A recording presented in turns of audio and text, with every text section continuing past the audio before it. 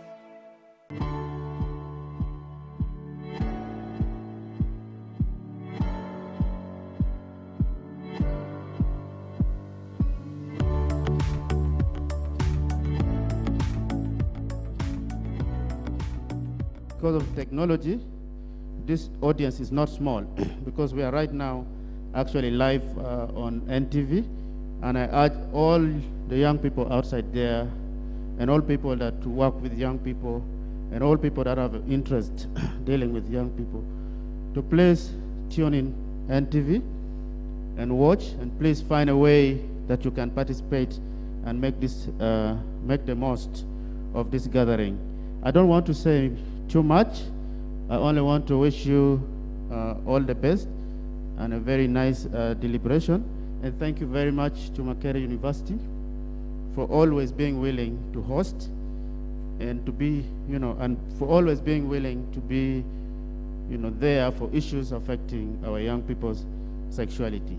I don't want to say so much. Let me give you back to the program managers. Thank you. Thank you so much, Mr. Robert Ochaya. So our panelists, just a quick introduction of our panelists.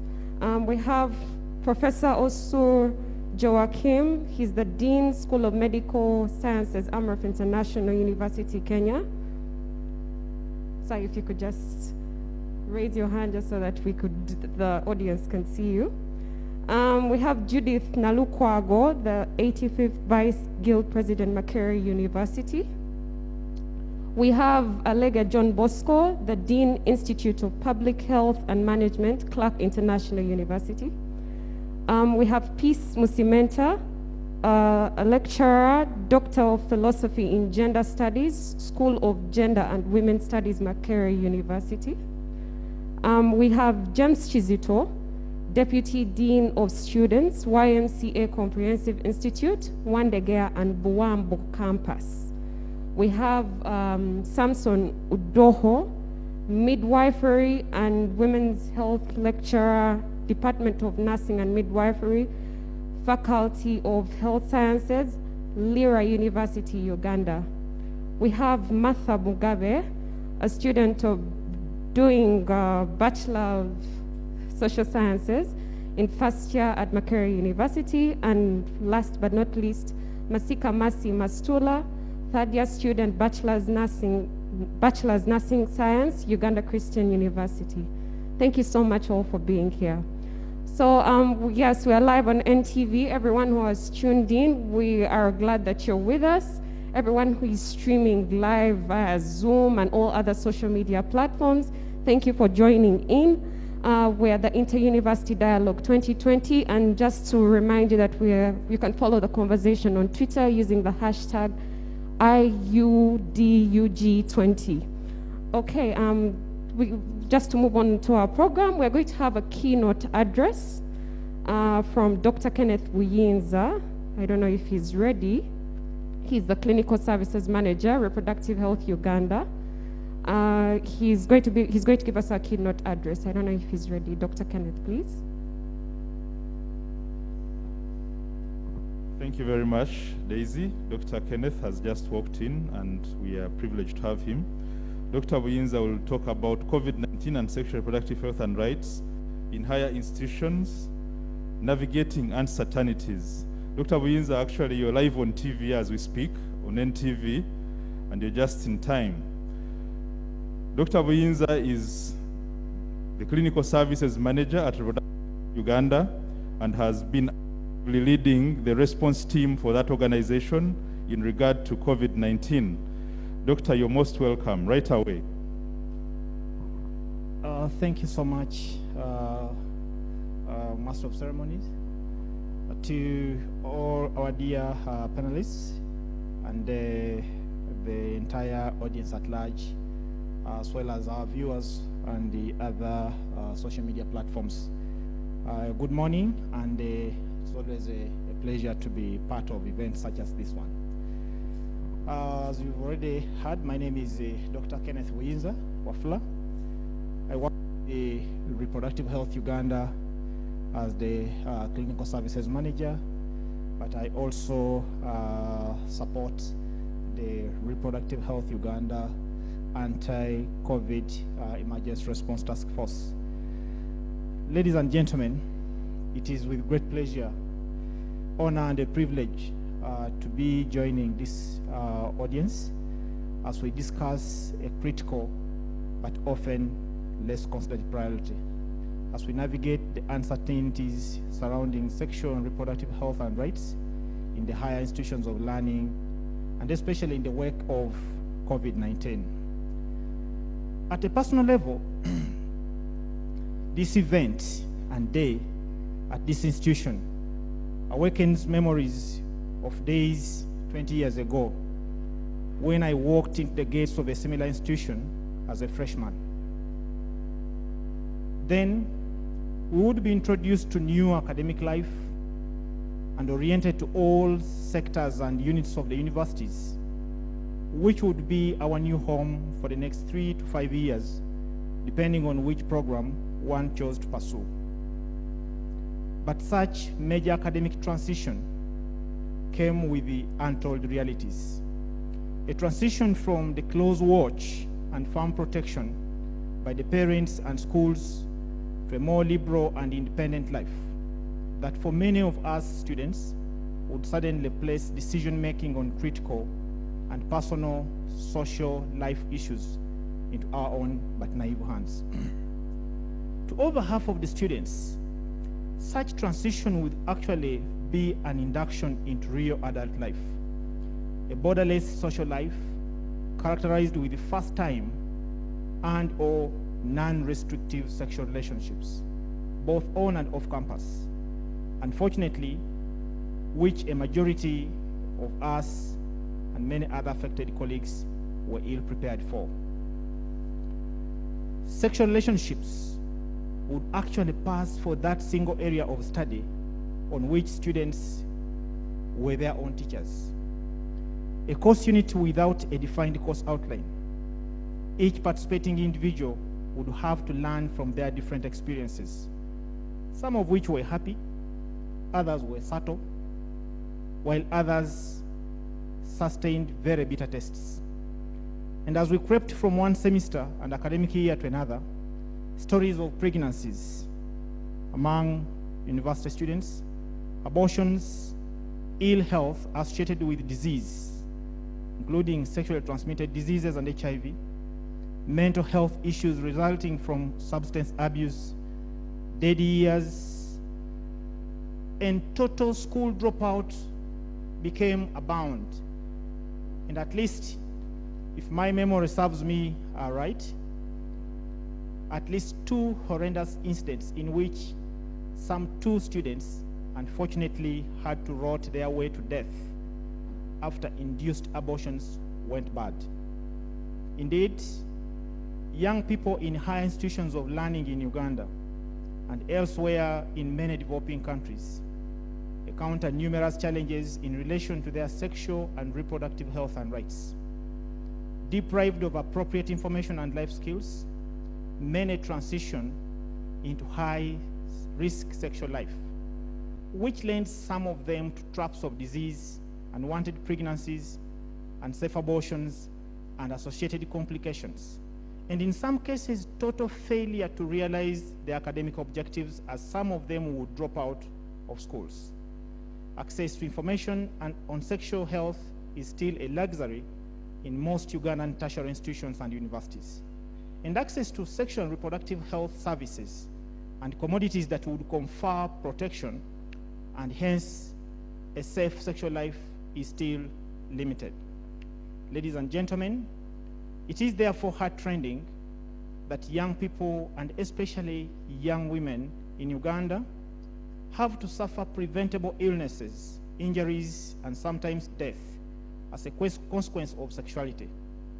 Studies estimate that at least 25% of adolescent girls in Uganda have already entered motherhood, making Uganda's teenage pregnancy one of the highest rates in Africa. Unfortunately, approximately 20% of such pregnancies end up in induced abortions. As one study once reported, close to 300,000 induced abortions occur in Uganda each year, with about 51% of them ending up with complications, many of which do not even seek or access treatment. In some instances, unsafe abortions occur when these young women are left with no other alternative but to take matters into their own hands, self-administering toxic substances and invasive objects that result in either grave injury and disability and sometimes death, which contributes to as much as 26% of all maternal deaths occurring in the motherland, Uganda. And the fact that communities, societies, and stakeholders at various levels across the country can sit aside and look on as numerous young, energetic, and productive people perish through such deplorable but completely preventable circumstances is disgraceful. Actually, today, progress in knowledge and technology has led to several advances that span economic, commercial, agricultural, and medical fields, to name just a few areas that have seen advances in human development. The exception, however, to such progress is found in young people, and especially young women's access to reproductive health and rights. It goes without mention that it is only in issues related to reproductive health and rights, and particularly where only young people are affected, that religious, moral, and cultural attitudes continue to be invoked to prevent actions that would save and improve the lives of young people. Unfortunately, it is the very mindset in society that is not ready to accept sexuality education for young people, support and promote safe sex practices, including contraception, all of which are scientifically proven avenues to prevent unplanned and unintended sex, unwanted pregnancy, and disease. It is also the same mindset that would be wholly opposed to health interventions and other social empowerment initiatives for young people who suffer the consequences of STDs, unwanted pregnancies, leading to unsafe abortion, injury, and sometimes death. The above situation is further compounded by the existing policy environment, in which case Uganda's policies on SRHR for adolescents and youth, and especially those in higher institutions of learning, are either unclear, confusing, and sometimes contradictory.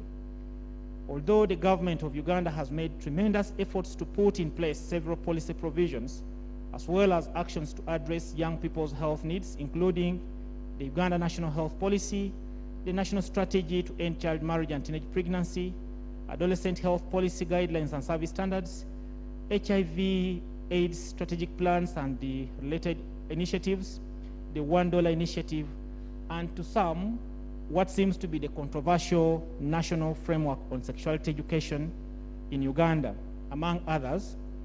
Many of these frameworks remain unachieved, as some of them are still in draft, others are contested, while most are unfunded and therefore non-operational for years.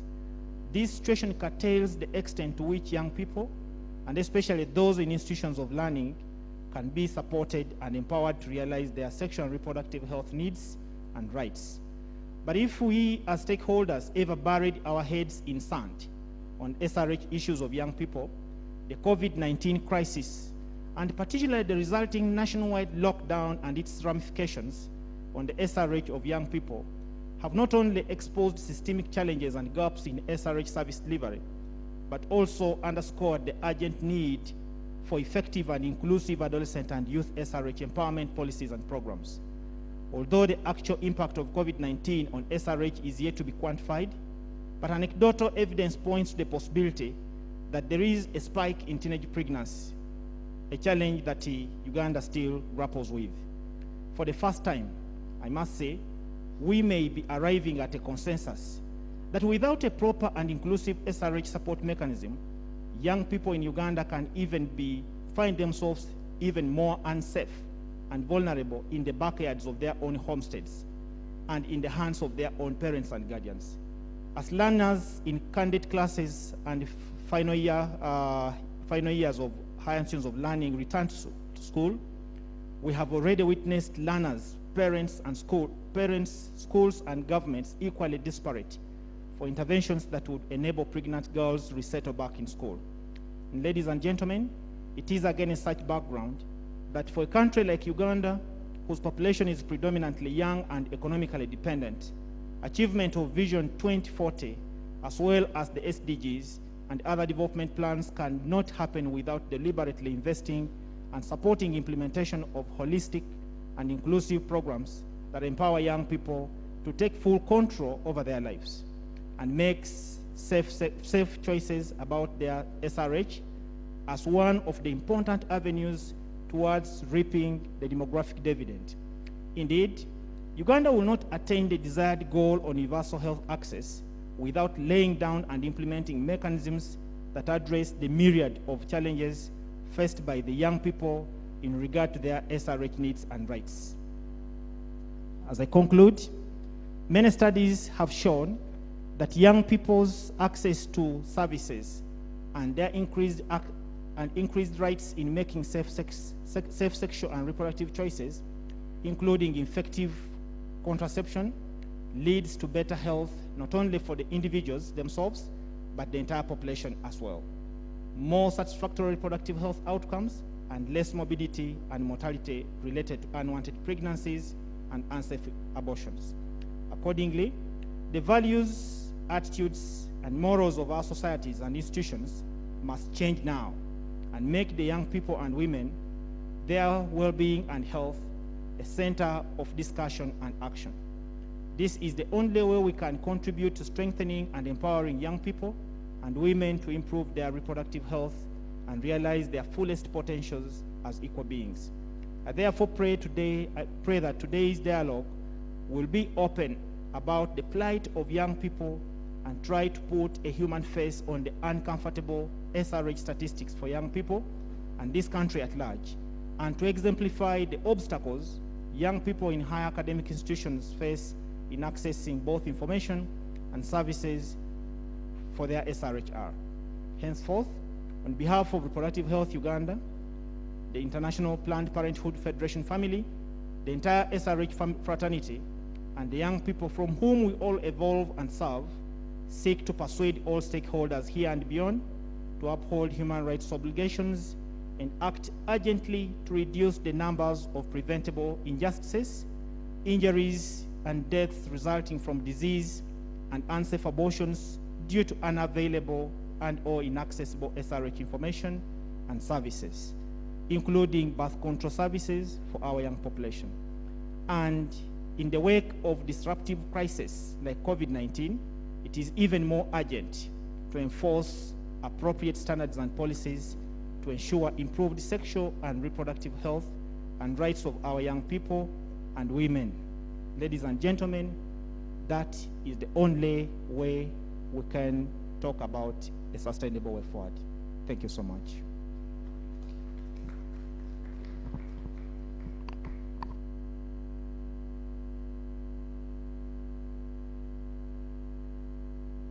you so much, Dr. Kenneth Buyinza.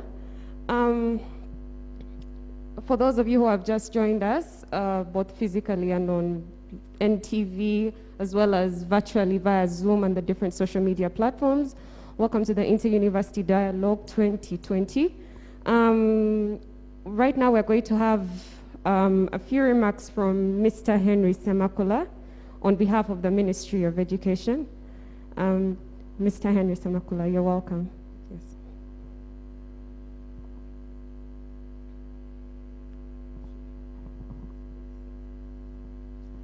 Thank you very much. Good morning, ladies and gentlemen. I request that I remove my mask since I'm a little distanced from you.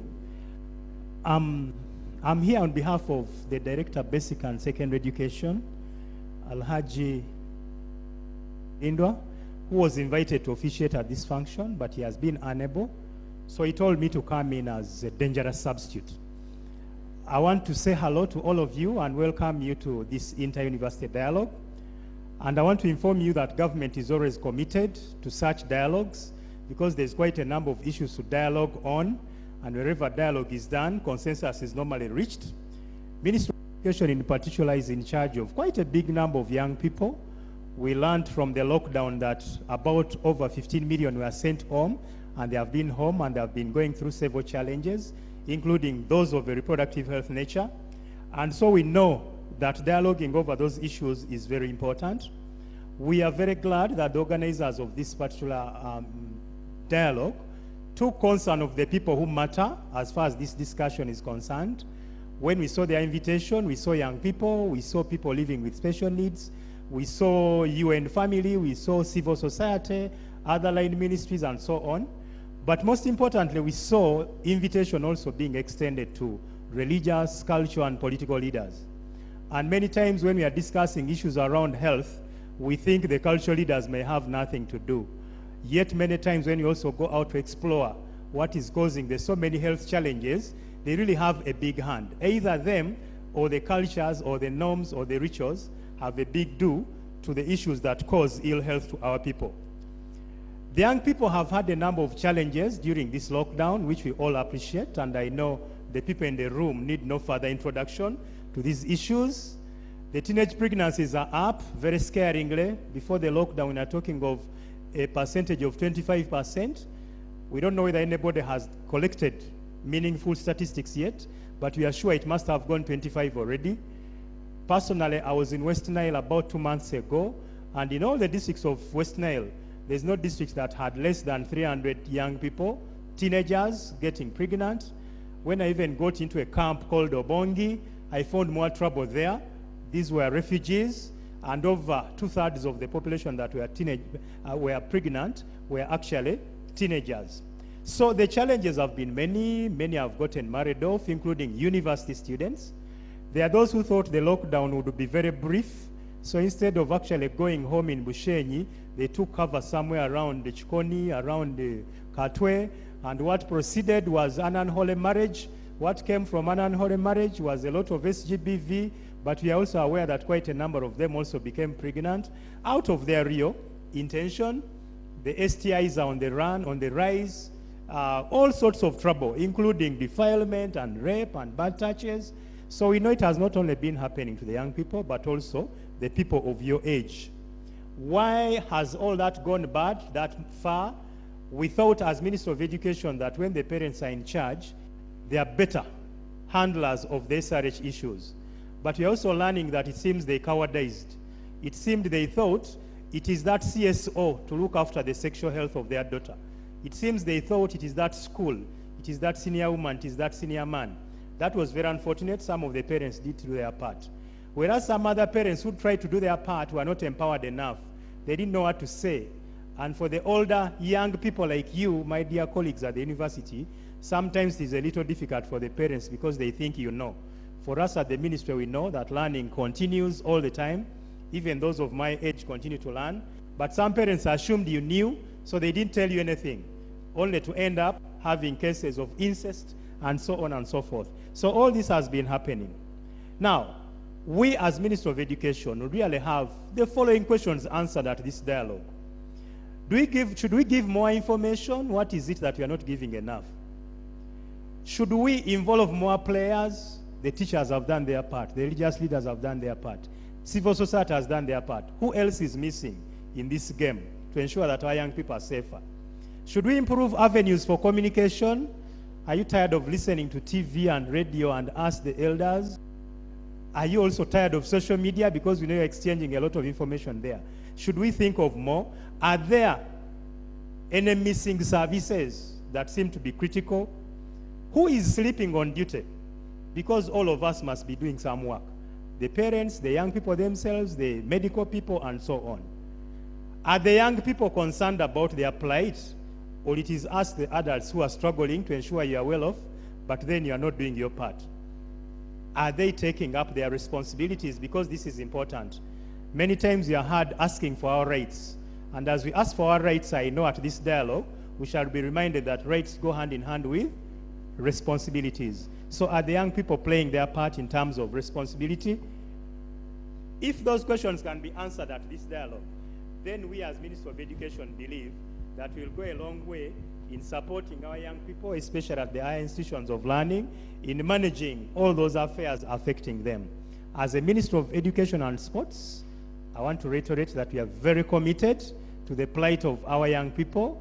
We are not only interested in their academics and career, but we know that before they excel, they must be healthy, and therefore a discussion on their health equally concerns us. So I want to commit to doing whatever we can, as long as it is within our mandate, to ensure that young people all the way. There has been a challenge. A lot of concentration has been in primary and secondary, and the assumption was that the university students know what to do. But research coming in shows there's a lot of trouble, so we want to commit ourselves to supporting you as long as we keep within the mandate of the Ministry of Education and Sports. I want to thank you very much for listening to me, and I want to wish you a very, very wonderful dialogue. Thank you. Thank you very much, Mr. Semakula. It's a pleasure to have you in our midst and to share an update from the Ministry of Education and Sports.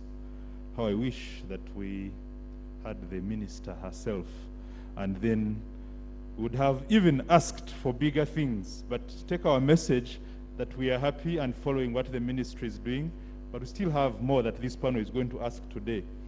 As we get to the panel, I want to thank Dr. Buyinza for that elaborate presentation, showing the extent to which already bad sexual reproductive health is in higher institutions of learning, and also now asking deeper questions on how we are able to respond given this pandemic. This pandemic found each of us in a very different way. Some people, one of my friends called that the university has been locked.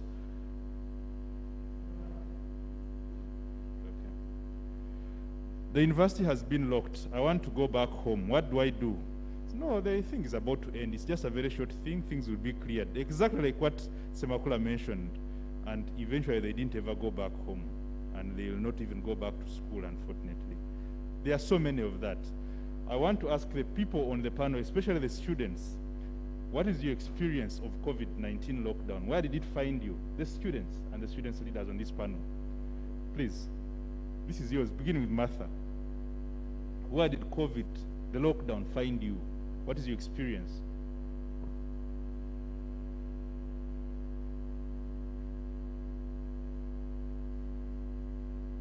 Is the mic on? The COVID-19 found me at home. Please use the mic, use the microphone. It found me at home. Found you at home. What did you feel about it? What has happened in these so many months that you've been at home? At first it wasn't easy because I wasn't used to staying at home, but with time I got used. With time you got used? Yeah. Okay, let's go to the next one here.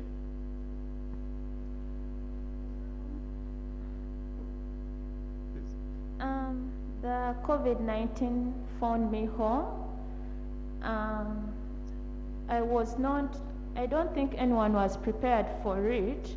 So you find that you are from school and then you are home. So you look at your mother and you start finding something to do out of the blue, like you want to get something new to do, but then you are locked in the house.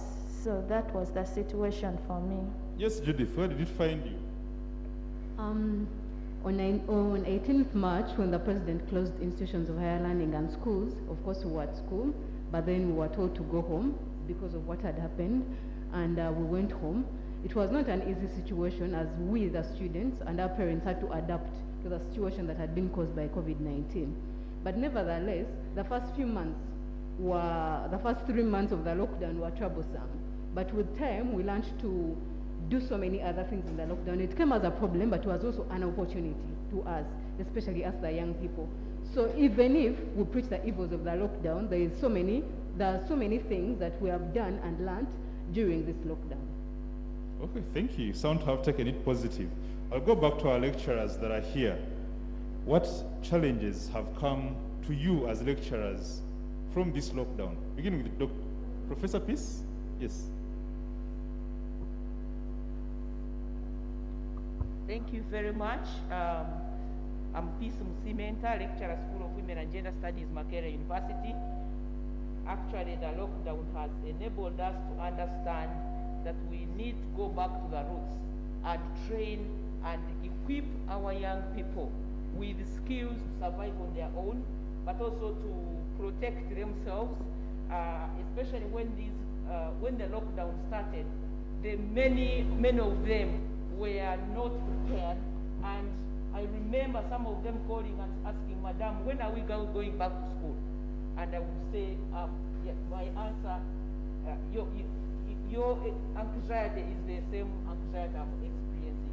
So I realized that we need a lot to train them to be on their own, because they were not able, some of them were not prepared to do any housework, some of them were not prepared to think outside the box and survive without going to school and getting handouts from the parents. You know, when you are at home, usually parents support you. When you're at school, they support you. But when you go back, like I have a son who is 21, I forget that he really needs some airtime. But when they are at school, they send and they ask and you send. So it was a challenge, both parents, both lecturers, and also the students. Yes, I'll go on with the other lecturers here. Yeah, thank you very much for this opportunity. My name is Samson Udo from Lira University, and I lecture midwifery and women's health.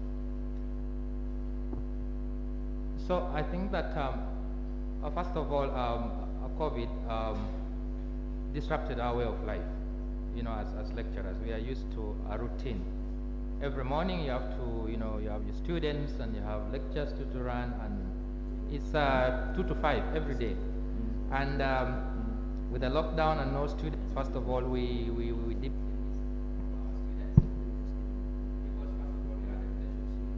already, and it was difficult to cope, knowing that you wake up in the morning and you basically you have your own business to run, no student in your side, and so on and so forth. But secondly, the other thing that has really been quite an experience for us as lecturers is now the new readjustments that we have to make in terms of how we for these students. Formerly, we are used to doing physical lectures, and now we are moving to online. And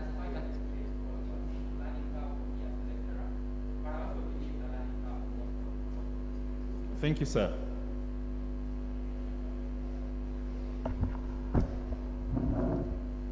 Thank you very much for this opportunity. My name is John Bosco Alege. I'm a senior lecturer and also Dean, Institute of Public Health and Management at Clark International University. So when I reflect on the question you have just raised, it was an interesting experience because whereas we are used to the routine, as my colleague has said, so 18 has found us on campus. Actually, we're conducting lectures. And all of a sudden, there was no preparation. And so the question was, what next? As an administrator, students began calling me. Are we going for 1 week? Are we going for 1 month? How long are you going to be home? And for me, my paradox is even more complex because I have international students that I needed to, take care of in terms of what does that mean in terms of their hostels, what they will be doing in the meantime as you wait for another presidential directive. Now, specifically in the context of what we are discussing today, there was a real challenge in terms of, remember, a student is a dependent, and probably when they are sending out a budget, especially the female students, I am sure they include some monies to take care of their reproductive health needs while in college. But here we are now, all of a sudden, some parents have lost their jobs, or they have been suspended from earnings, and so there was no supply in terms of the regular pocket money and all that. And so they were really stuck in terms of accessing. But I also know that because of the lockdown, because of the directives, some of the facilities that were nearby where these ladies could go and access services were equally closed. And so there was the question of, even if you wanted to access sexual reproductive health services and products, you realize that you can't find them even within the vicinity of your hostel. So it was a real challenge. But as my colleagues have already said, over time, like all we know now, it is the new normal, we started to adjust according to the current context. I think for now, I'll stop there. Thank you. Thank you for the invite. My name is James Chizito, Dean, YMCA Comprehensive Institute. I think the pandemic has really exposed us of how ill-prepared we were, not only the government, but even the social networks. The social networks which have always kept our young safe in their environments. They have always been kept safe at school. And school has become a way of life. You wake up in the morning, and then you go to class, and it is the way of life they are living. All of a sudden, they are told to stay home. So they have to create a new way of life. And parents don't know how to do with that. What should they do? Even if you go back to the basics, that somebody has gone back to the village, many have never even tried farming or digging. So they have to relearn how to live again in this era. And this really challenged many of them in all sorts of ways.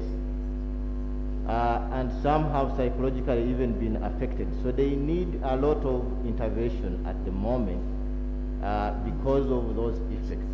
They have not only been affected economically, they have been affected socially, they have been affected politically, and in all ways of life. So it is really a challenge. Our systems are stretched. Our systems have always been ill-prepared.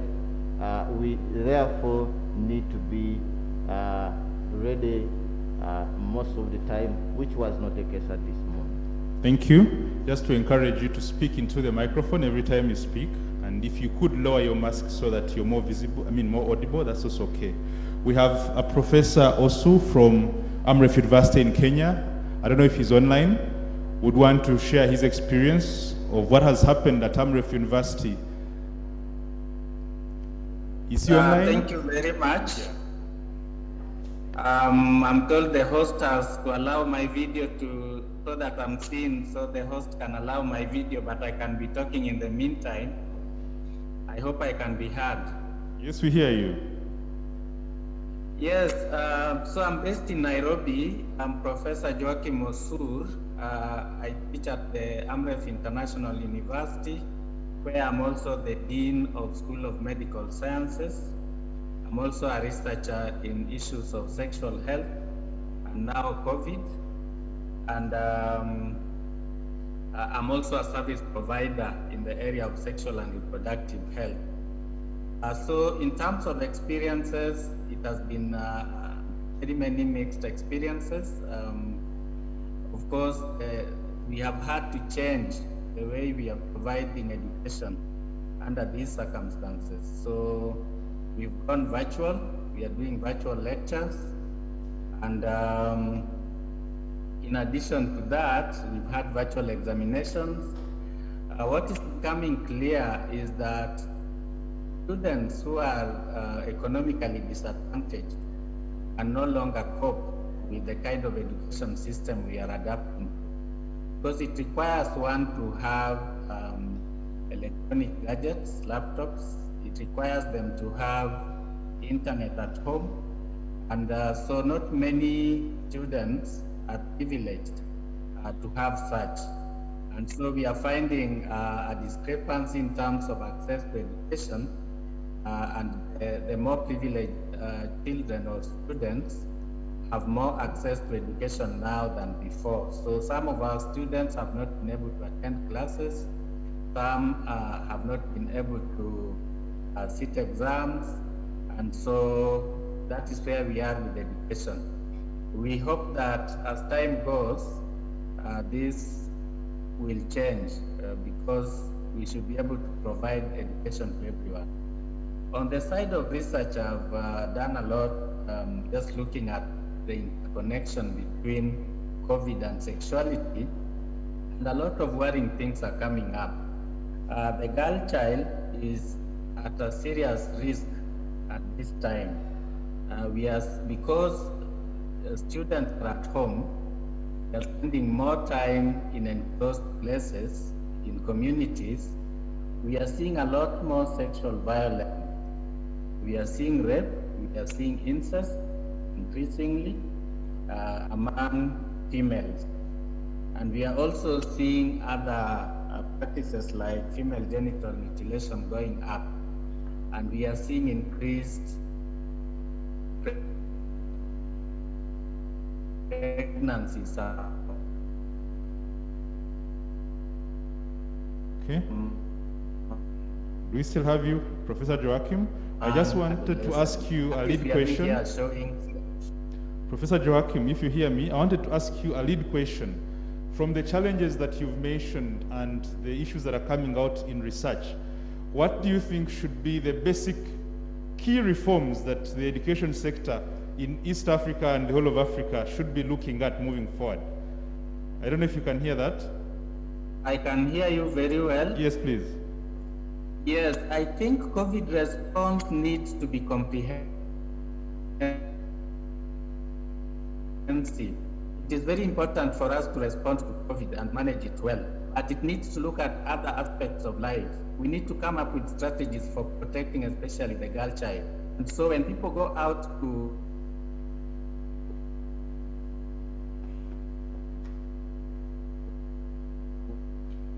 We are struggling a bit with Professor, but I'll come back to the lecturers here.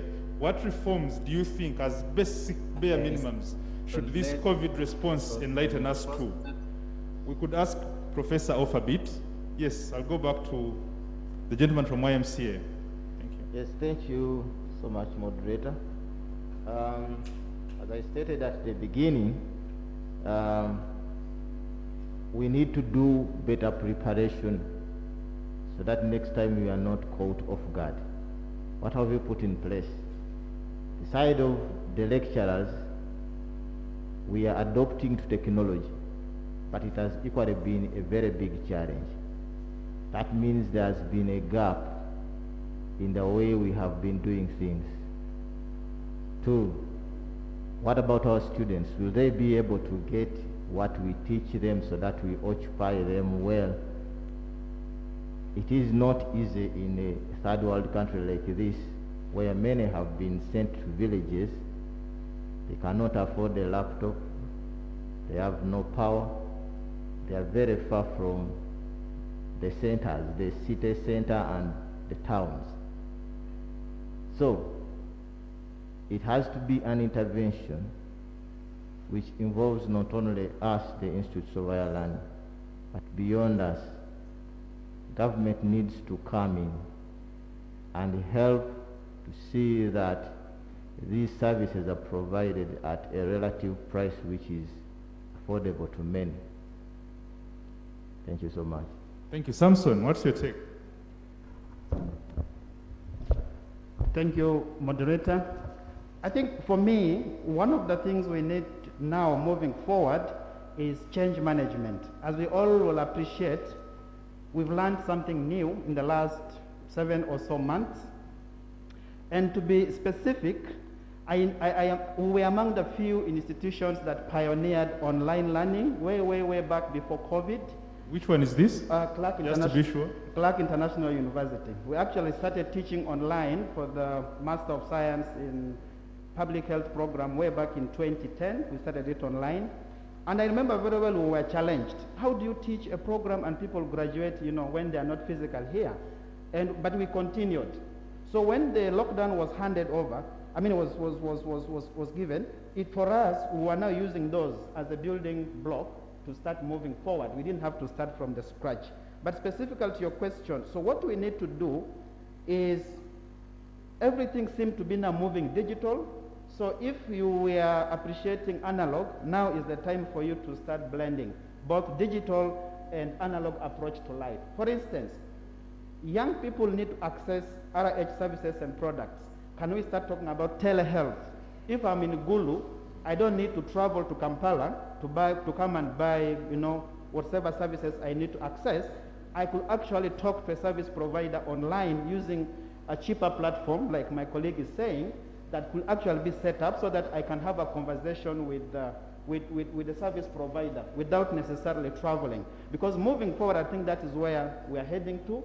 And the other one is that I know we may not go back to what we used to do, like traditional physical classes, traditional service delivery, and so on. So that means institutions within their means need to invest in infrastructure that will be able to support this kind of new normal. And of course, as you know, many institutions don't have the resources, and I am happy that we have a representative from Ministry of Education. We need to partner in terms of moving forward. What is it that we need to do to be able to ease some of the barriers to accessing reproductive health services, especially by young people in the context of a university setting? Thank you very much. Thank you very much. I'll go to the Guild representative. What do you think the university can do different in this time when you're struggling to catch up with lost time, but also with all these barriers in place? Thank you so much. I had not introduced myself earlier. I am Judith Nalukwago, 85th Vice Guild President, Makerere University, and also a student of Bachelor's of Dental Surgery, year 4. I am happy to be here and address some of the challenges the university students are facing. You see, according to the survey that was done 2 weeks ago, that was published in Daily Monitor, it shows that 95% of university students engage in early sex. But if that problem is there, what do we do? And here we are faced with a problem of lockdown, where students were sent back home. You know, a university or a school is an organized institution where sexual and reproductive health services can easily reach the students.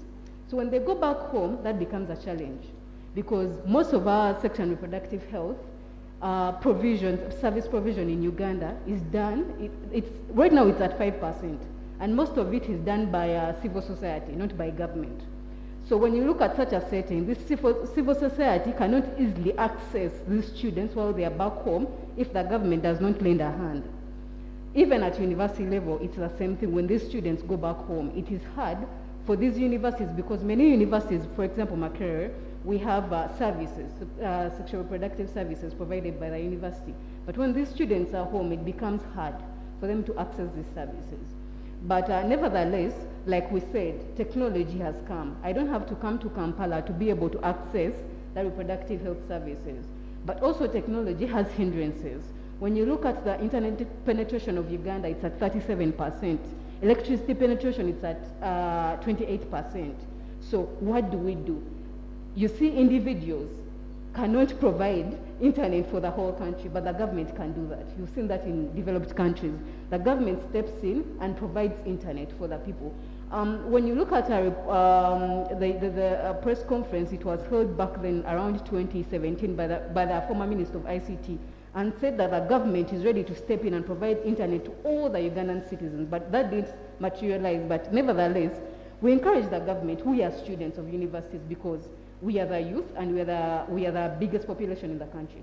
We encourage the government to step in and provide internet, because this is where we are going to. COVID-19 has set in, and we are not sure whether it's going to end today, this year, or in 2 years' time. It can go to as far as 3 years' time, like what Spanish flu did in 1918. So the government should step in and provide better internet for the people. On top of that, electricity is very important. It may look at something not important because you people in the urban centers are accessing electricity, but remember, it's at 28% penetration in Uganda. That is really sad for the students. You know, when we are sent back home, not everyone lives in Kampala or in the metropolitan business district. Most of the students actually here stay within deep in the villages. So if they don't have access to electricity, that means even access to internet is going to be a problem. Those are the problems we need to first address. Then we go on to how are we going to involve the civil society, even when they are already in, to be able to give these services via internet, to give these services via different avenues. And also we as university students and also the university at large, you see when you bring these services in terms of lectures, it becomes boring. We as students know sometimes lectures are boring, that is the truth. But we can use different avenues of spreading sexual reproductive health services. One, we can use we have School of Drama and Performing Arts. We can use those students to put these things in terms of drama, their plays, their poems, entertainment. We students understand better when these things are brought in terms of entertainment because they are a little interesting and they are good to hear, they are good to our ears. So when you put it in a lecture setting, it becomes a little difficult for us to attain. So, and also on top of that, some of us I volunteered at reproductive health in my P7, in my S6 vacation. So one is also to encourage our students, for example, in internship replacements, to go in some of these reproductive health civil society organizations that provide reproductive health services, so that they volunteer there. You know, the more people that are exposed to these services, that means when they go back home, they can expose them to the rest of the people in their homes and young people and so on. So these young people will be able to benefit. Thank you very much. I'll come back to you. I'll go to Professor Peace. Professor Peace, I know that you've been a scholar of issues SGBV and issues sexual harassment for quite some time. I do not know what you're reading into at this moment. I know that you've also published some research that you want to talk about, but what is the place of sexual harassment in the university, especially now that everything has become almost a privilege? Access to education is becoming a privilege more and more. Thank you very much for this opportunity. Actually, we've carried out a study before COVID lockdown, and we found in this study, rebuilding the moral infrastructure of the youth, we found that actually the university students are swimming in so many sexual abuses, they are swimming in so many evils that are affecting them and are leading to sexual reproductive health complications. Among these is sexual abuse, sexual harassment, rape, multiple partners, unwanted pregnancy, abortion, all these they are facing. But one question I want to raise is that as researchers, as parents, we don't need to prescribe for the students at the university, because some of them face these challenges way back when they are still at home. And therefore, thinking that we are going to help them at the university may not be the appropriate intervention. We need to do studies to the young ones to find out what exactly do they want. Do they want to be exposed to these services, or they want to be equipped with skills that can protect them, protect their sexuality, and have these cultural practices that we used to have, where your sexuality is actually private, something that is not supposed to be taken for granted and exposed. And therefore, another issue I see is that we need parenting courses to equip the parents, talk to their children about sexuality issues, rather than waiting for the media, waiting for the researchers, waiting for others to tell them what they should do with their sexuality, because we are not sure that this is what these young ones want. So I implore parents, from the study that we conducted, the students were saying that for us, we've never had our parents tell us. So we get the information, they tell us this wrong information, and that's the information we go with. through secondary school to the university. So what if we talk to the children, not only talking to them, but talk with them, talk to them, and listen to them so that we get exactly how they want us to intervene, how they want us to protect them against these sexual reproductive health issues, rather than us studying and we go there and say, these are recommendations we are making in this room that the student, that we should give them contraceptives or give them this and that, or give them condoms. We need to listen to them and get it from.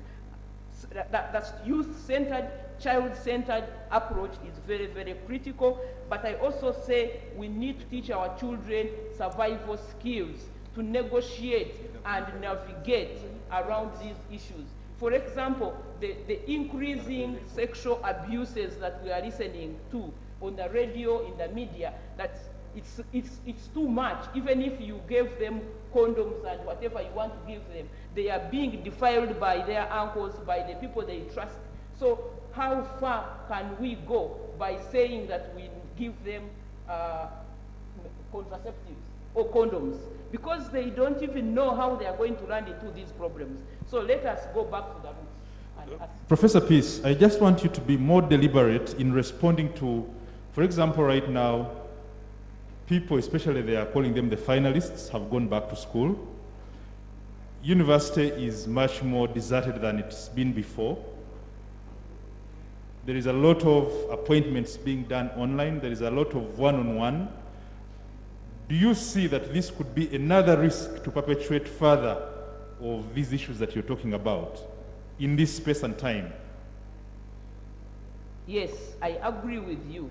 The risks, COVID has exacerbated the challenges that our youth are facing, particularly the female students. From the way we are bringing them back to school, where they pass, where they reside, all the eyes are on these young girls, and some of them are going to be taken advantage of because the parents, the caretakers who were supporting them financially have run out of business, have run out of jobs, and so they are at risk of falling into temptations and being vulnerable in that position. Yes, I agree with you. Okay, thank you. So I'll come back to Professor, and my question for you to ponder before I come back with Professor online as well is, what are the new areas of both research and for us who are working in civil society, for the government, what are some of those gray areas that we should now be thinking more about so that we can do research in them, focus programming as a way of addressing the come back to school after a almost year of being home? So the two professors, I'd want you to focus on that. I'll go to the students in the room. What are the key turning points that come with COVID in your lives that you feel you've either managed or you'd want to manage better? I don't know if Martha is in class. I don't know if my colleague Mary is also in class. What are some of those turning points in your lives that you think the people who are planning for university education should focus on now that COVID is something that we are living with? Yeah, so when COVID came in, to me, it occurred to me that one has to find something else to do instead of just focusing on books. So I think one of the things that can be put in place is skilling the youths with other vocational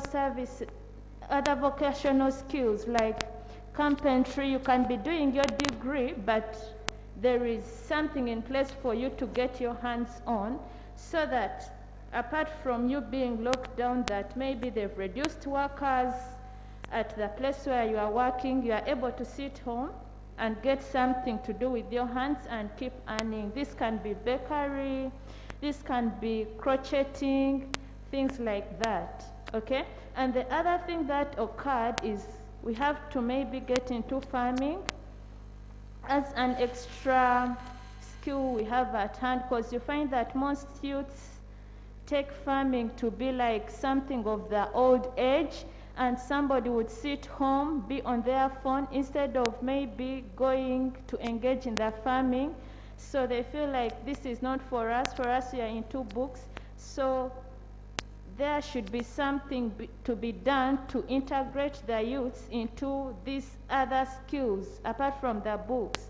That's the vocational skills, the farming skills, and any other skills that keeps them going, because the COVID situation has shown us that one has to be empowered to move on regardless of anything. You have to make sure that you have what to do with your hands to keep earning. You can, because when it comes to internet, yes, you're at home, you are having the internet with you. Can you produce a product with your hands and sell it online? Like, can you be able to use internet to earn something, because you understand that internet is something that you can use from home. So youths and other university students have to be engaged into this other side of thinking about life. Thank you so much. Thank you. Okay. Martha. I think youth should be taught how to use the media, because the world is going digital. So we should learn how to use the different media platforms. Thank you. I'll go again at the student leader. Do you think the student leaderships in the different institutions of higher learning have a role to play? Do they have the structure? Can they do something to influence the direction COVID takes after school is open?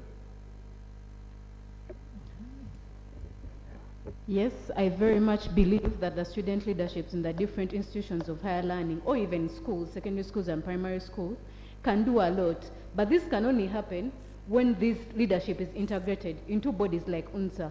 But when you see such bodies not acting in this period, we get worried, because these are the bodies that are supposed to be supporting students in this period. What can we do? Because these bodies, we are student leaders.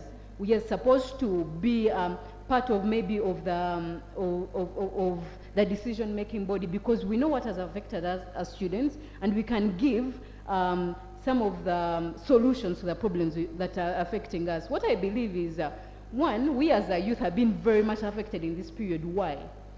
Because most of us are not skilled. We saw everywhere in the world, very many people or students, when they went into lockdown, most of them became creative and innovative.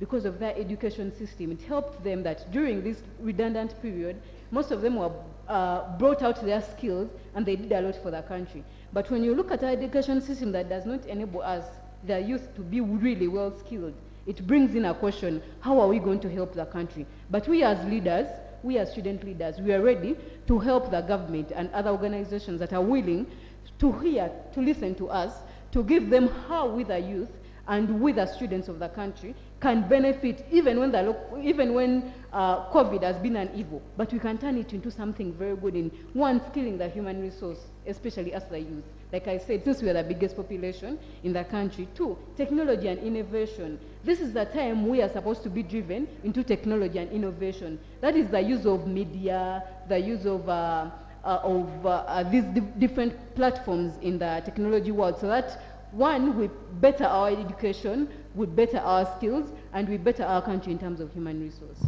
Thank you very much.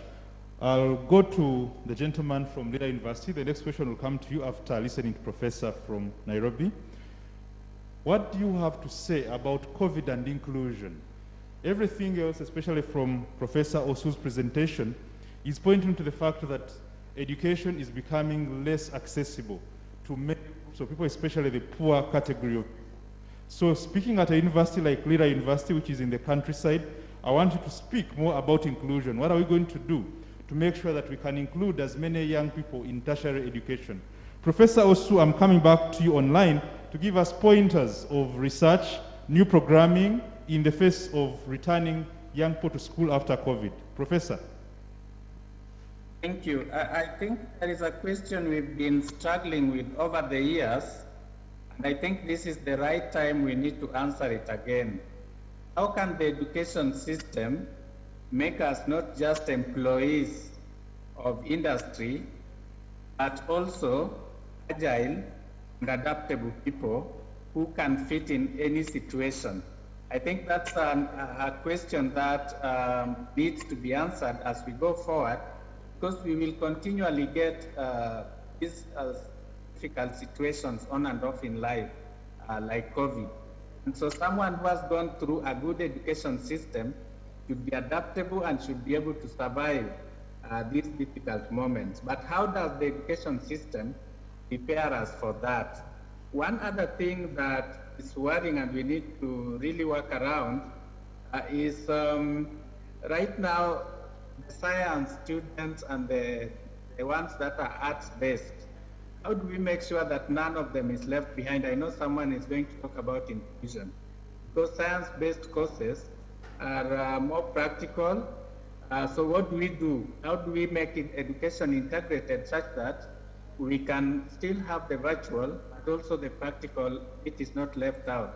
What kind of graduates are we going to produce in medicine, in engineering, in agriculture, who are doing virtual classes? What can we do to ensure that we are still producing graduates who are quality and able to do the work? And finally, I would really want to bring in the issue of sexuality education. I think we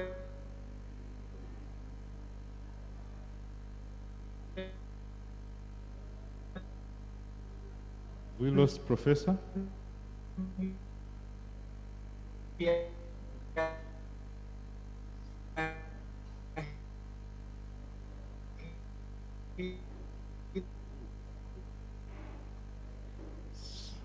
This is the issue as we're talking about going internet, we're talking about home-based learning. The question that will come from this lecture, the professor will set a question which concerns this very last point that everyone else has not heard, and yet you are in the class. So these are the real issues. I'll go to Professor regarding the pointers. I think you'd want to follow the line that Professor Oswa has set. Thank you very much. I think, as Professor was saying, we need a curriculum review to begin looking at those subjects that are going to help the scholars to come out with skills to enable them survive on their own. We also need to have pedagogical changes, the way we teach.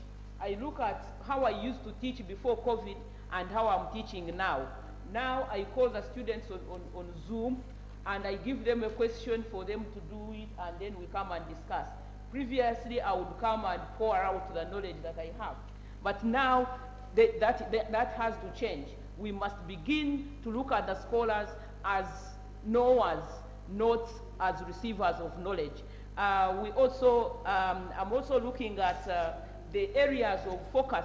We need to do research, to look at those, to do a cultural audit where what are those cultural practices or good practices in our culture that can enable our students or young people to handle or address sexuality challenges among them. Secondly, we need to do a study on adolescent-centered studies to capture their interests in avoiding sexuality and reproductive health challenges rather than prescribing for them. But we also need to rebuild the moral infrastructure, not only the youth, but also the children and the elders, so that what we are talking about is not treating the symptoms, but treating the root causes of all that we are facing. Because we know that the root cause, if you don't treat the root cause, then symptoms will continue coming and you will not be successful.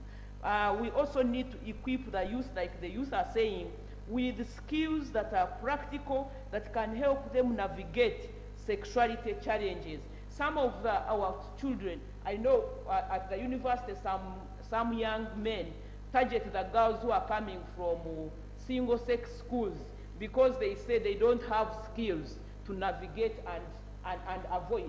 So we want to train our girls, young girls, to know that you can navigate these challenges, which are common, but not only you. So if we can have a study that will give us ideas to equip our girls, young girls and young boys to navigate around these issues by themselves, that would be very, very important, and it will help our country to have a youthful a generation that has morals, values, and character to overcome any hurdles. Thank you. You know, as you mentioned, you talked about us going back to the parents, the old grandparents, etc. But you know, COVID is a disease of social distancing.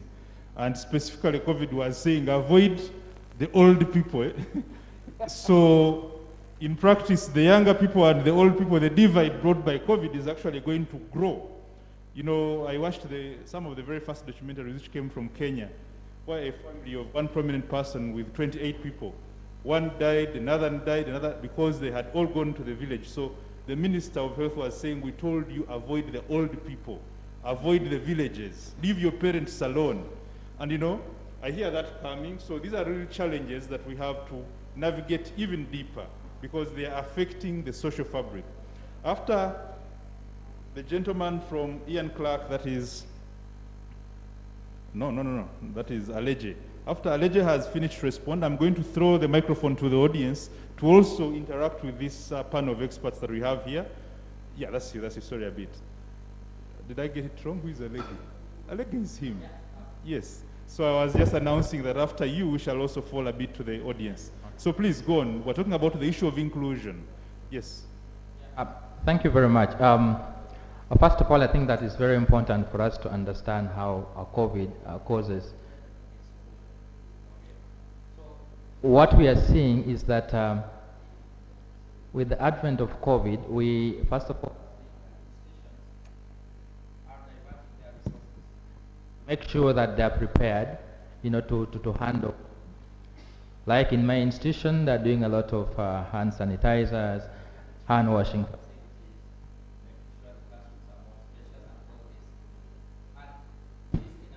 Sorry.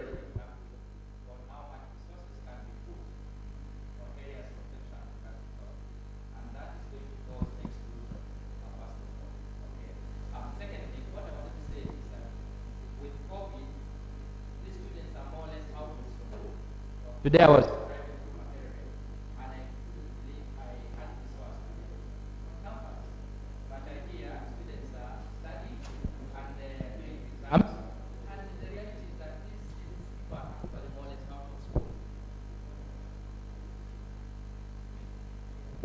Yeah, thank you.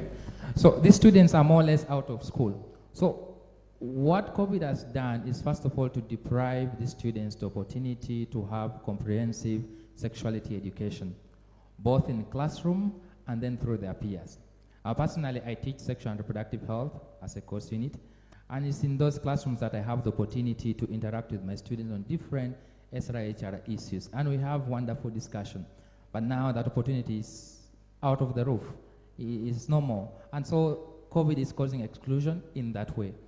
Secondly, when you look at now the online distance learning program, I don't think that people are giving a lot of priorities to other issues. You know, as a teacher, when you enter class, you have the core thing that you want to deliver in class, but then you have the extra issues that you bring on board and discuss with the students. And some of the issues could be around sexuality and sexual and reproductive health and rights. But now with the ODEL, you have to be specific and on point and make sure that your students can first of all consume what you have. And so in that way, COVID has caused a big exclusion in our communities. And so the question that I think I should answer now is, how then do we make sure that we provide for inclusion even amidst COVID? First of all, I think that institutions must have affirmative action for resources designated for sexual and reproductive health and rights.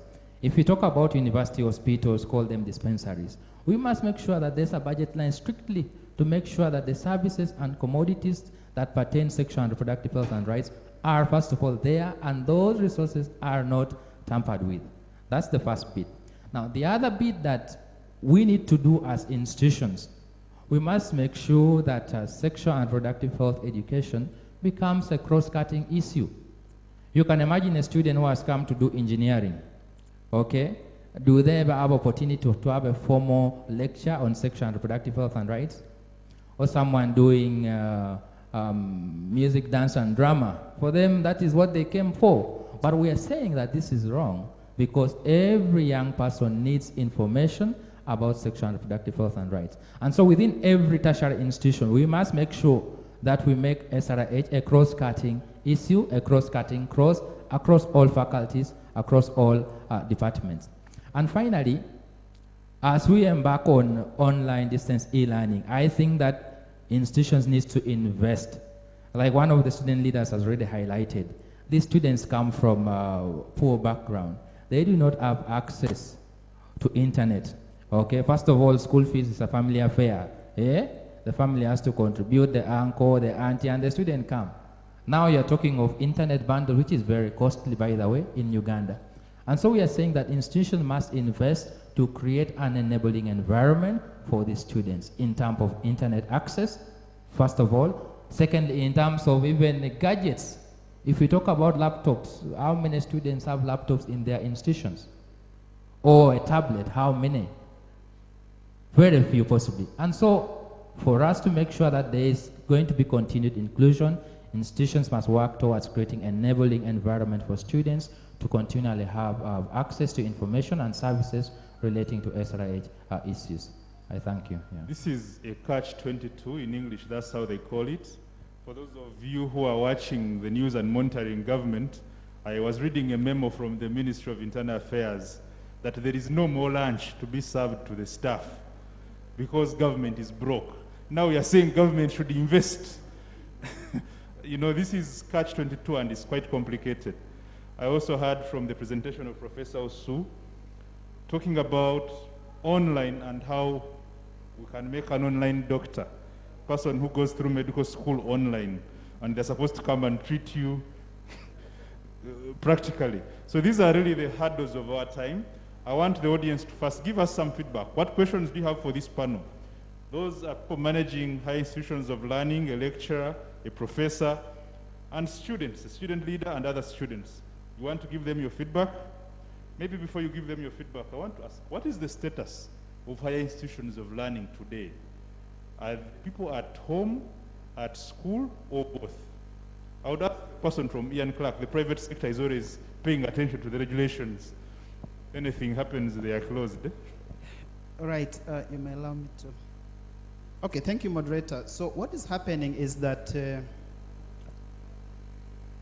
until about July, August, the National Council for Higher Education asked all universities across the country to apply and therefore be accredited or approved to do the what we call ODEL, open distance and e-learning. Now, as you're aware, from the presidential directive, the students who are currently on campus are finalists, okay? And so students who are in other classes have been allowed to go back to school, but you study from home, online.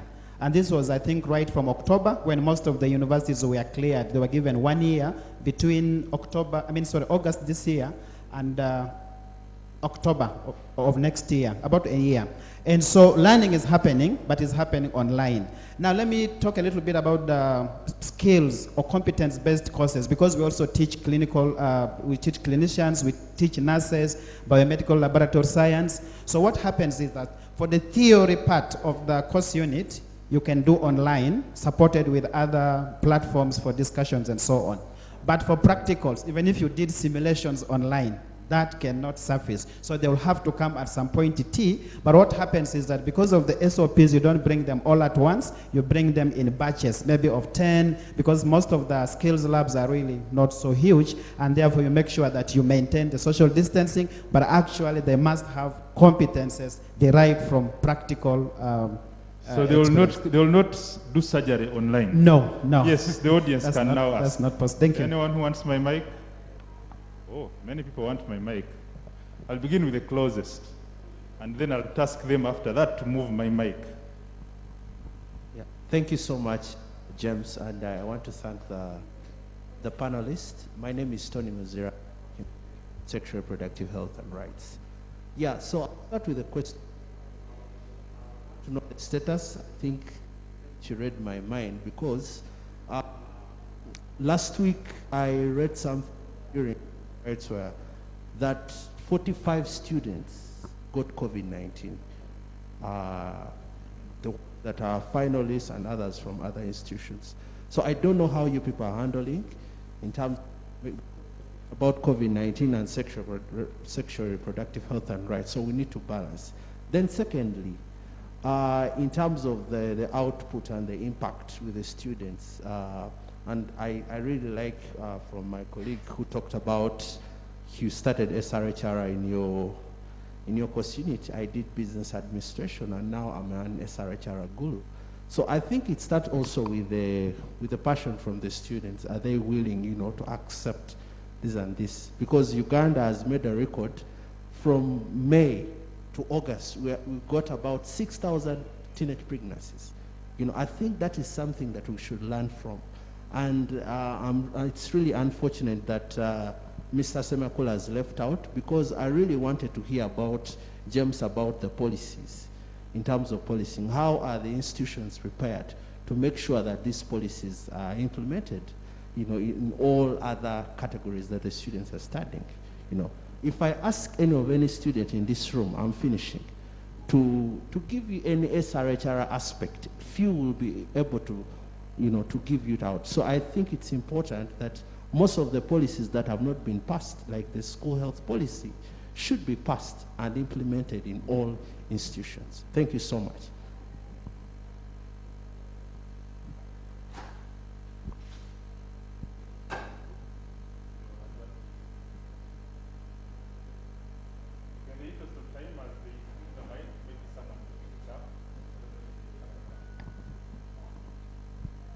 Thank you very much. My name is Kaorona, a student at YCI. When we talk about online studying, my question will go to the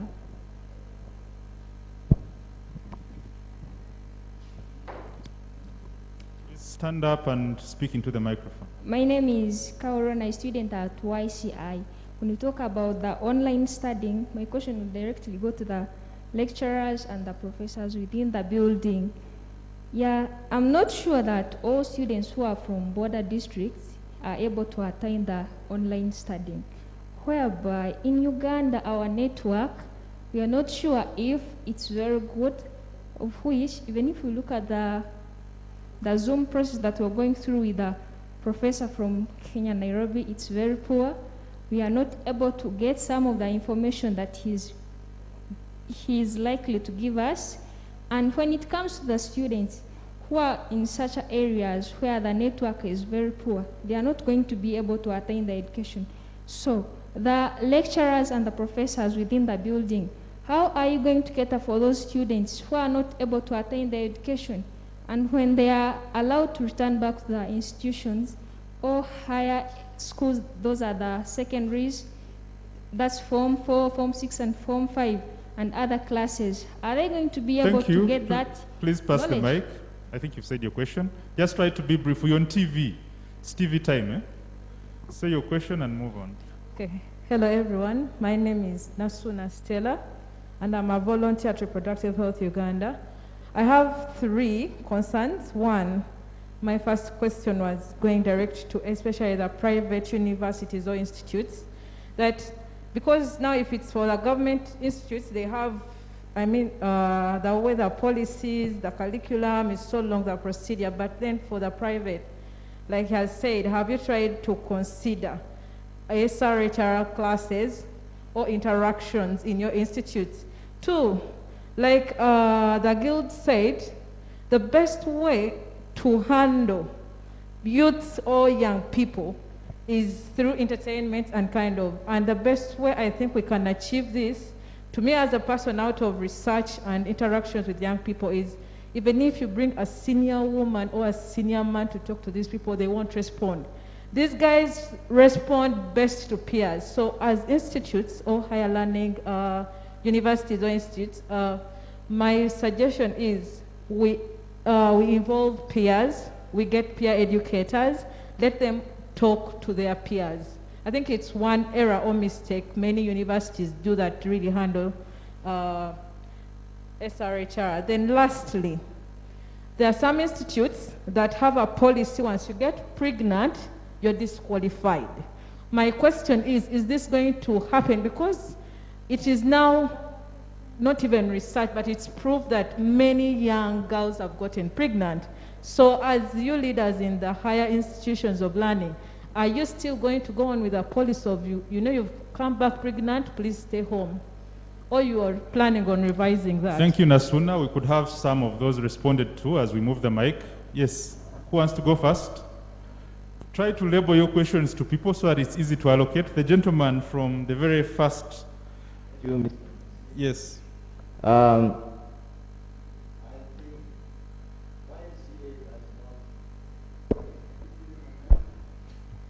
YMCA does not expel students who are pregnant, but it does not at the same time encourage students to become pregnant when they are still in their active days of study, because it inconveniences them. I think this is a policy which most universities also hold. I'm not saying all. So I would encourage other universities to allow the young students, to allow the young men and the young ladies to finish their studies, despite the fact that they have become pregnant.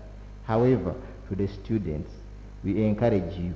You can wait for a while, finish your studies, finish your 3 to 5 years, then you become pregnant, get married and become pregnant. Maybe I can answer one more. Ms. Nasuna, you asked how we handle the SHRH issues in the Institutes of Higher Learning. These programs are there, but like the classroom programs, which have also been affected by COVID, it is now hard. Airtime is expensive. Students want to go online to pick exactly what they want to hear, and then they are off. So we upload to make sure that they spend as little as possible. And they listen more to their peers. How do we extend these services? We have been extending these services through MDD, through sports, and through dialogues like this, where we invite the informed like you, and they talk to them on a regular basis in assemblies and seminars and etc. This, I think, as universities and institutes of higher learning, we should now start thinking more to see that this information still goes to them. Starting with what they have in place.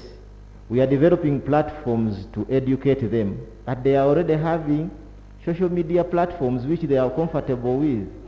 Let us encourage them also, and we pass on this information so that they are not left out, because we need to receive them back well when they return at any point when they will be allowed back. Thank you. You want to take on? Thank you, moderator. Very quickly, what are we doing in the universities? I will use our example, and probably other will share their own experiences. So, yes, we are very concerned about young people. So apart from reproductive health being in the curriculum as a course unit, we've deliberately come up with activities. And I want to approach it this way, that as students, don't just look at management, the university as the end, and therefore everything must be done by the university. It should be a partnership. For instance, I'll tell you that because of the nature of our courses, even if you introduce clubs, students will tell you we are busy. We are busy, we don't have time for extracurricular activities. That means it is a challenge for you, the students, to deliberately develop the interest to belong to a club, such as a reproductive health club. I'll give you an example, and I am very confident to talk about them. Public health ambassadors, Uganda. I think many of you, and probably they will have partnered with... we know them very well. Exactly. So that was a young group that I personally mentored. I am not blowing my own trumpet. Patrick Segawa, if he was here, he would give a testimony to that. We mentored them to start a club. It was a dance, drama, salsa. It was a salsa group. I am not a dancer, but I saw that they would turn that from a behavioral science point of view into communicating magnet theater, for instance. As we speak now, it is a very big national organization that is actually reaching out to young people. Public, you can Google out and check out what they are doing. And that just to show evidence, to give you evidence that something is happening. I just wanted to respond to the young lady who asked about people in the border districts where there's no internet and so on. So what some universities have gone to do, including us, is apart from the digital, we also make provision for hard copies and content stored on either stick or whichever memory, and you find a way of accessing this, or we send it over to you. So we've not only limited it online so that we don't leave you behind. I remember we were talking about inclusion. Thank you very much. Yes, my brother from Lira University. Speaking to you, Derek. Thank you very much. So I'm first of all so happy that we are talking about sexuality. People have a narrow perspective of what it entails. Okay, when we talk about sexuality, there are many components.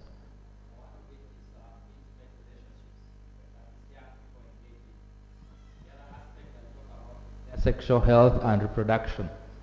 And then we talk about like sensuality. Okay. And all these are things that we must put into perspective if we are going to offer information and services that are appropriate. Universities are almost semi-autonomous, okay? They have capacity to make their own policies that are functional. And so personally, it bothers me that some universities do not have written policies on important issues, for instance, education policy for student mothers. And so we leave most of these things to individual biases and subjective interpretation of things, which actually endangers our students. I personally don't think that getting pregnant is necessarily a problem. That's not the problem, because there's way more life after pregnancy. You understand? And until we begin to see some of these things through the positive lens, and we put in place appropriate mechanisms to protect these students and make them experience the consequences of their action in a safe environment, then we are not going to reap the dividends, the benefits of these things amongst the peers. Okay, I don't think that, for instance, a student who comes to class and seeing a colleague pregnant would necessarily immediately wish to get pregnant. On the contrary, I think that they learn more from their colleague and the challenges that they're going through and how they're coping with this whole thing.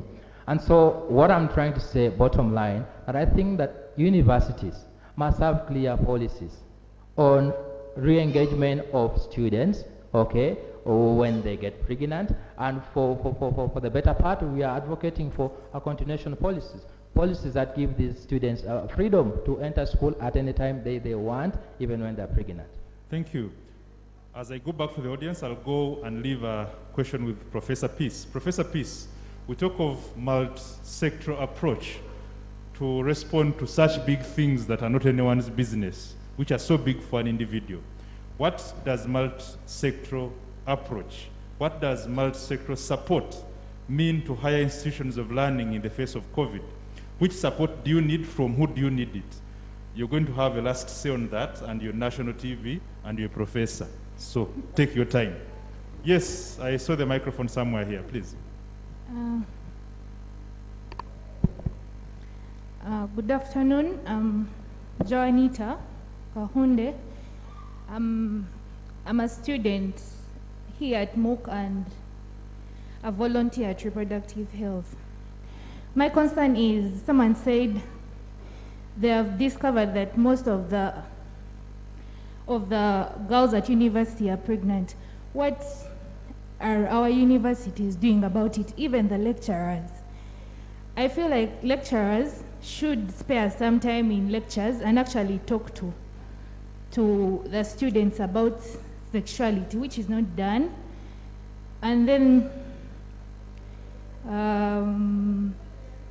I heard you say there is a sexuality course unit in university. I've been at MOOC, there is nothing like that. Thank you, Joan. You could pass the mic. I'll also go to the students that we have in the room. I know students always want to talk to, is it government or parents? Whom do you prefer to talk to? Just tell me.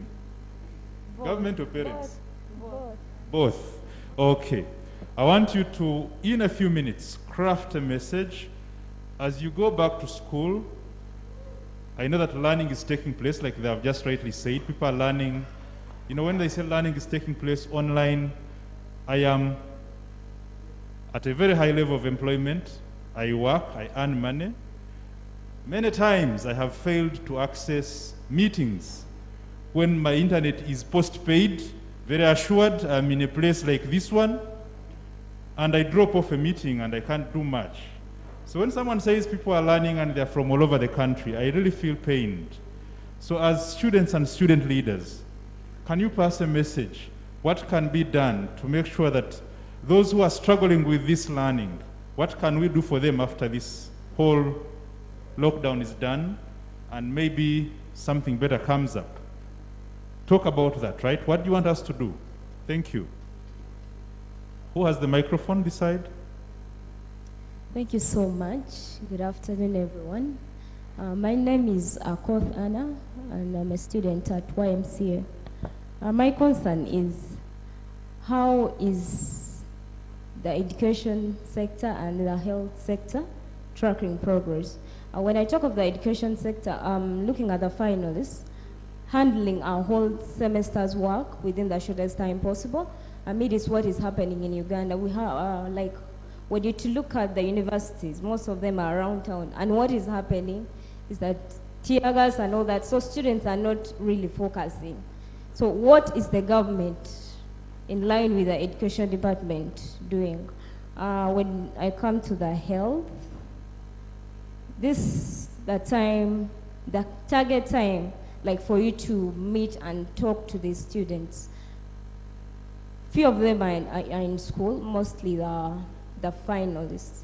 This would be the appropriate time to meet and exhort and encourage, talk to them and listen to them. I believe this would be the appropriate time to implement or to meet the students and talk about them. So I want to know, what are you planning?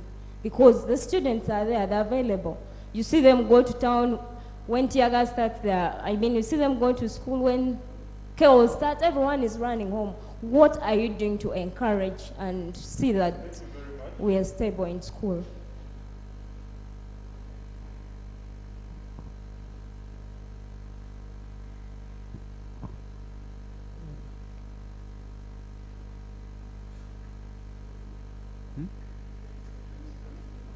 Thank you very much.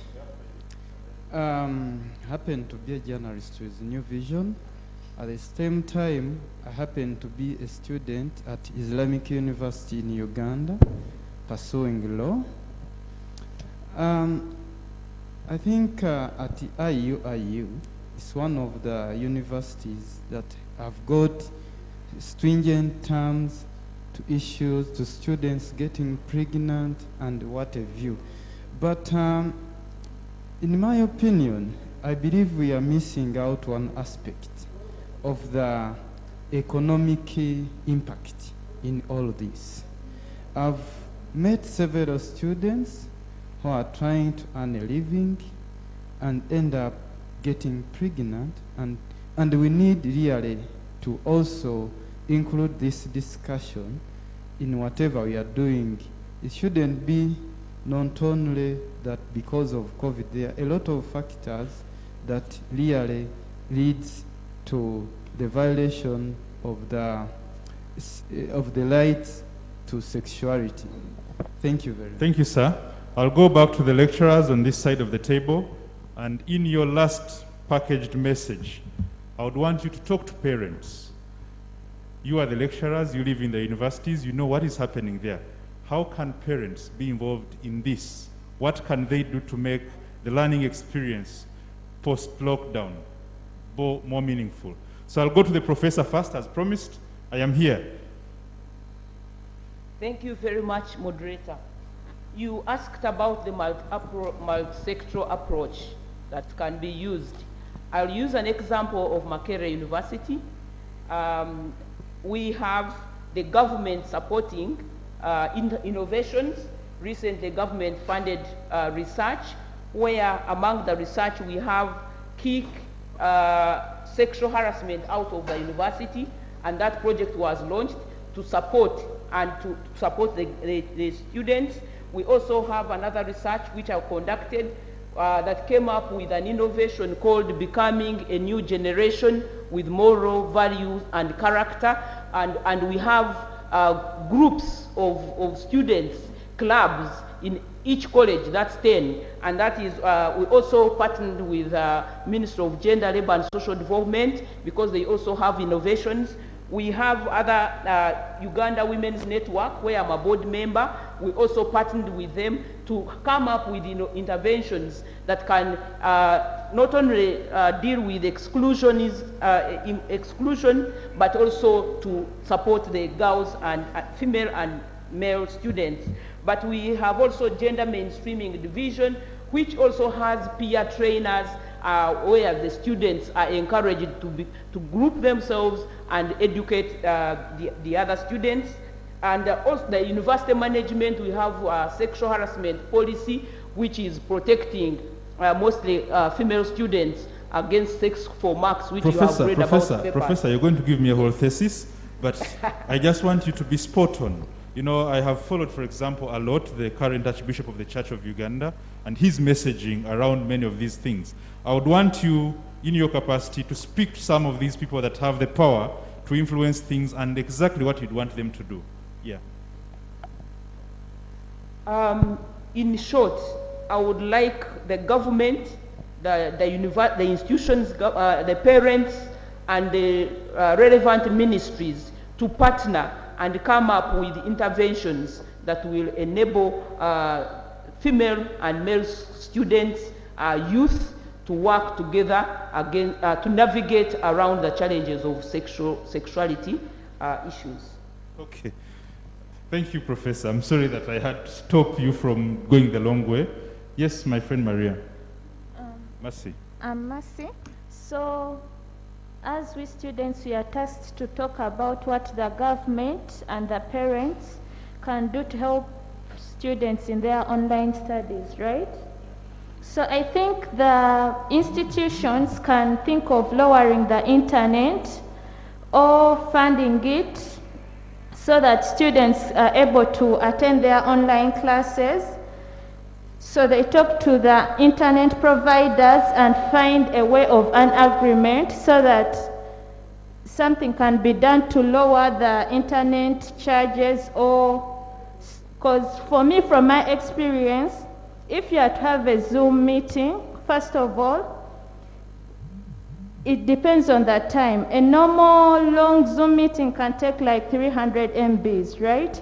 So if you are to have 3 Zoom meetings in a day, that means you have to use 900 MBs. So something can be done in discussion with the institutions so that maybe we have shorter classes, maybe 1 class a day, so that a student can be able to handle that 1 class for that day and budget for those few MBs and make sure that they are able to attend that class that day and another day, another class, instead of having to have 3 classes in a day and then you miss out the 2 and you only attend 1. Also, something can be done on breaking up the course units. For example, if I had to handle 8 course units in a semester, I can handle 4 instead of the 8, so that I can be able to spend on these 4 course units instead of the 8. So that can come with the discussions of the higher management in the universities, with the government and all the stakeholders involved. The other thing can be lowering the tuition, so that if you are to pay maybe 200 M for your course, you can maybe pay 1.5 and the 500 Ugandan shillings can cater for your internet studies. Thank you. I'll go to Martha. Thank you. Mine goes to parents. I think they should monitor their kids' progress in school. They should also provide their children with internet for their coursework and their Zoom meetings. Then the government should also provide laptops to every student. People who are campaigning, I hope you have heard, the young people want laptops for every student. In the interest of time, I'll first leave out the lecturers because I believe you've said most of what you want to say, and go to the student leader. From there, I'm going to ask someone from Reproductive Health Uganda and then UNESCO to close this meeting. So please. Thank you very much. One thing I would like to put across is that on 21st October, the guild leadership of different universities, including me, we went to the Speaker of Parliament and addressed a petition on the online studies. And some of the issues we addressed was the feasibility of the online studies on the current status quo of Uganda. Because like I gave you statistics of the internet penetration, the electricity penetration, which do not favor the online studies. But nevertheless, I think the petition did not materialize. I don't think our political class is more interested in our education. That is what I thought as a person. Because the issues we gave were very pertinent.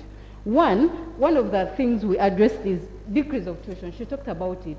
Even for online studies elsewhere in the world, a person doing an online course does not pay the same money as a person doing physical course, because the online course is more financially straining on the students than the institution. So one of the things to address is, one, decrease the tuition to half.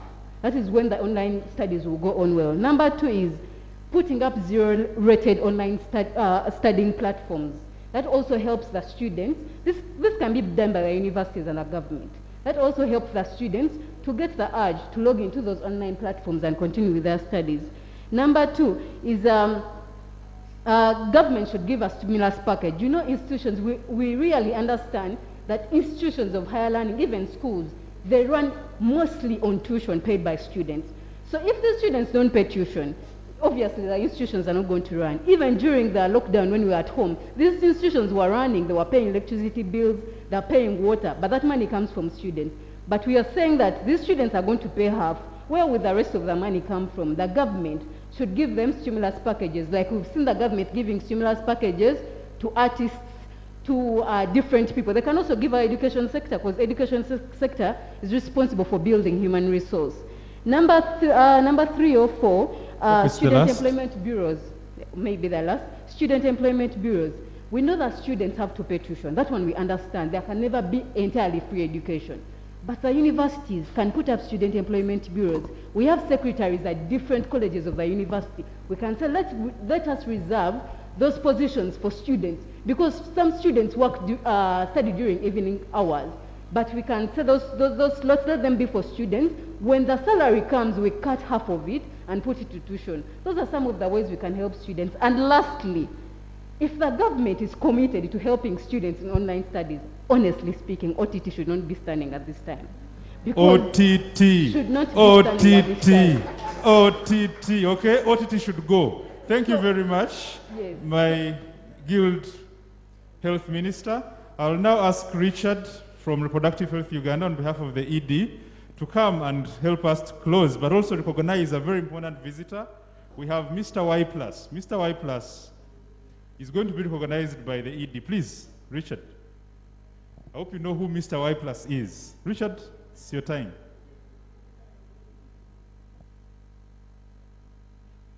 Charles, I hope you'll be ready just after Richard. Our few minutes of fame on air are about to get done.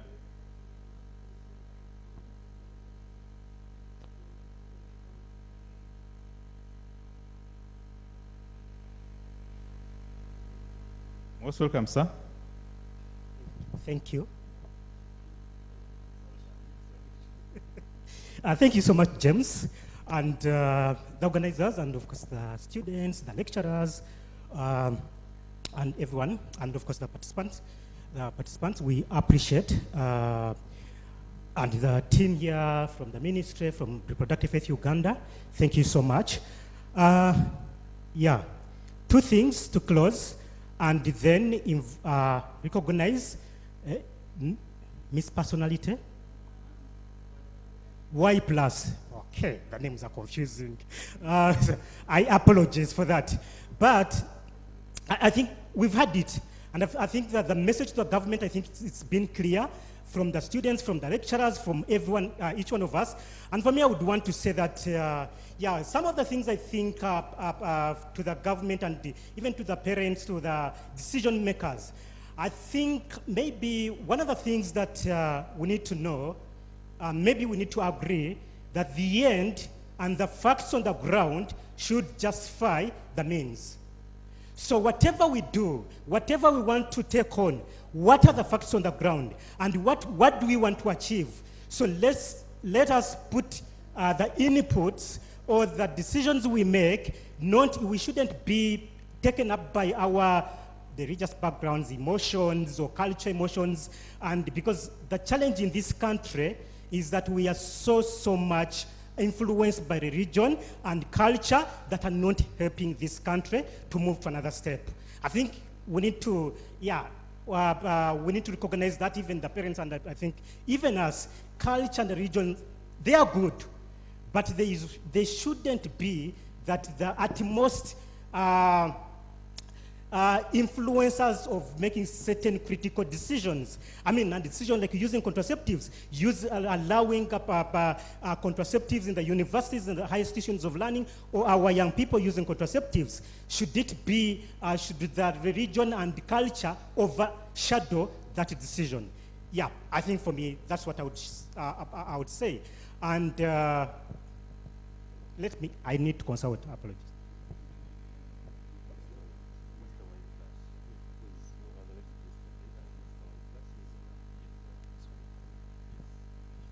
Okay, yeah, I have now been given the title. I didn't know the title. Yesterday, of course, we had an event organized by UNEPA at Serena, and I wasn't there, but I had overnight the news, it was there. And we have Mr. Y Plus in our midst, so we are going to, I'm inviting Mr. Y Plus to say something to us. Mr. Y Plus, you can come and say a word to us, and of course we see you, we recognize you. Otherwise, thank you so much, participants. Thank you so much for Dr. Buyinza. Thank you so much, the panelists, and thank you so much, the organizers and the MCs. Thank you very much, Richard. On behalf of RHU, we shall give Ms. Y Plus 1 minute to tell us who they are and what they do. And after that, please hand over the mic to Mr. Charles Drachebo. Thank you very much. Thank you so much. My name is Nachedwe Catherine. Miss Y Plus Central. Nationals, I am Miss Personality. This is a pageant called the Y Plus Beauty Pageant, organized by an organization called Uganda Network of Young People Living with HIV. It connects all the youths that are living with HIV, and we are fighting the discrimination and stigma amongst these young people. And we have noticed that the young people are taking lead in this. They are fighting it more than the doctors or the counselors, because the young people really understand fellow young people. And I'm also a student at YMCA. So there's something that was mentioned here. And as a supplement, I would really love to see that they could engage these peers, because it has really surfaced that it is even true that peers really associate so much with their peers, and there's great results in that. Thank you very much, Ms. Nachejo. I'll right now ask Charles to be very brief, as our minutes of fame run so fast, and close for us this meeting on behalf of the team at UNESCO.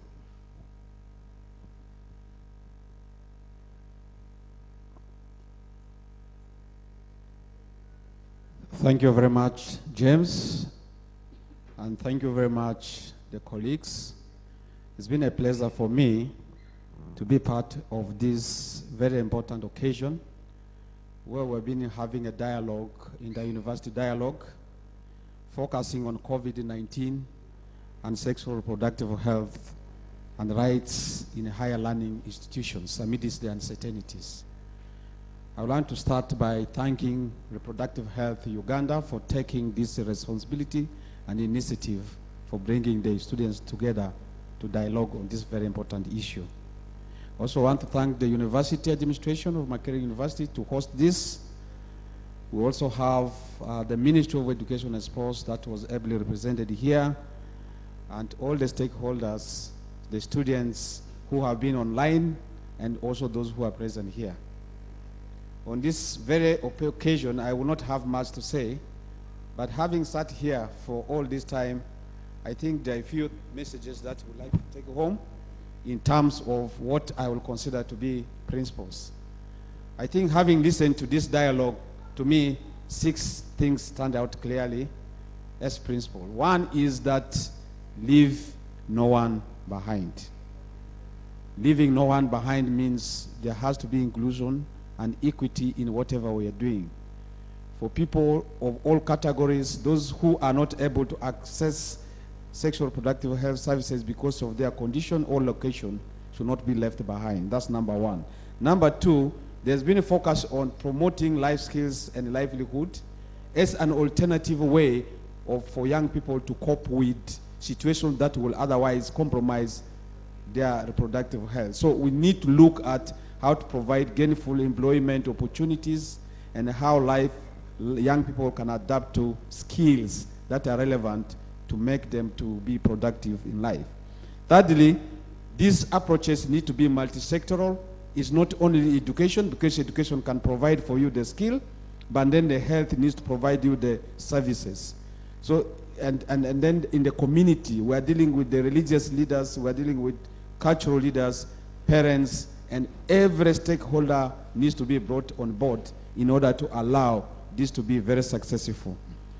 And then number four, it has to be innovative. I think this has been said again and again in an effort to ensure that we cope with the situation, especially COVID-19 has shown us the way we can do things differently in the situation that are different crises. How will we have managed transmitting information on sexual reproductive health in a situation of COVID if we were not able to do social media, for example? How can we use performing artists? How can we use music in order to communicate messages? That's the innovation. And then number five, we need to blend policy with implementation. At the global level, at the regional level, at the county level, we are not short of policies. I think what we are emphasizing as UN is that we need to ensure that there's a blend between what the policy says and what is practical, especially if you are to reach young people with quality sexuality education and information. And lastly, but not least, the young people have to be at the center of this. If it's not for the young people, if it's not with the young people, then it cannot be for the young people. So I recognize all the young people here, and I would like to congratulate the Y+ initiative under the UNIPA for the efforts that they are taking to fight stigma. And mine was a humble one to give you a closing remark, and I think with those principles, I'm very, very honored on behalf of the organizing committee and for those who have invited me to give this remark, and I thank you very much for participating, and I will encourage all of us to stay well and to stay safe. Please, let's observe the SOPs. COVID is still with us. Thank you very much for listening. Thank you very much, Charles Drachebo, Principal Officer for UNESCO in Uganda. Yes, we've had a very fruitful discussion this morning, and we've been live on NTV.